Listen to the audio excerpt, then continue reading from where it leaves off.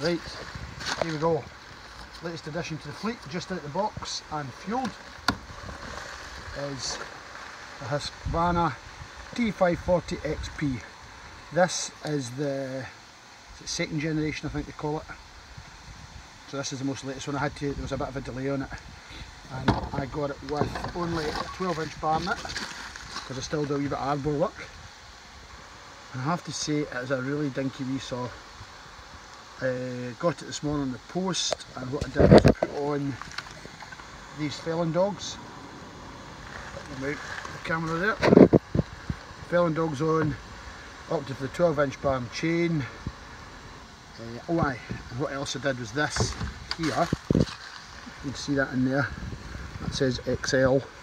Well, you have this side of the handle grip is replaceable. So I've got quite big handle for the XL.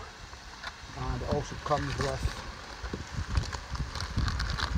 a medium and a large section, so they'll probably lie and rot in the shed somewhere. Also comes with a belt loop, with being an arborist saw designed for climbing. There's a hook in here that pops out like so, and I think it must, yeah, that's right, that's for your lanyard. So that other one I was just showing you there, put it back in. That one there actually is for going onto your belt, your climbing belt when you're in your harness, which I'll probably fit later. Came with standard Husky tools, torque grip, which is absolutely soft as soft can be, combi key, trusty Husqvarna manual, T540XP Mk2, and it came with this gadget as well.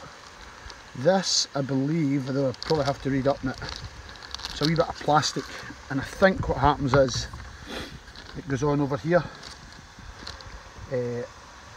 for something like down to -5 or something. If you're working really low temperatures, then it goes down to, you need that on there to help keep the heat in, I think, because I believe they take a wee bit of starting these even when they're warm. I think they might still need a wee bit of choke. The choke is, full choke is there.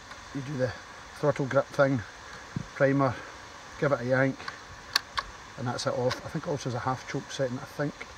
Oh no, maybe I'm wrong. Oh, maybe I'm wrong, it's only full choke then. Aye, I thought the half choke setting, there you go. I've just fueled it, I've never had it fired up yet, so this could be embarrassing. I've just fueled it and oiled it, and stop switch is a self-return, chain brake, nothing much else to it, but jings, it feels small. However, seeing as I'm going to be doing a wee bit of climbing, I thought I'd treat myself to a new arborist saw. So I'll just get my gear on and we'll give it a spin. Let's see if we can get it to fire up.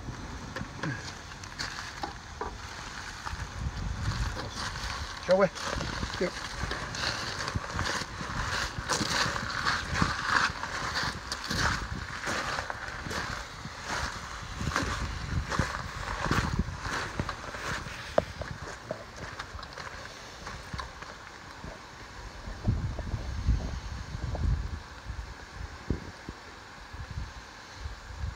That's about 10 pumps I give my other saws like that.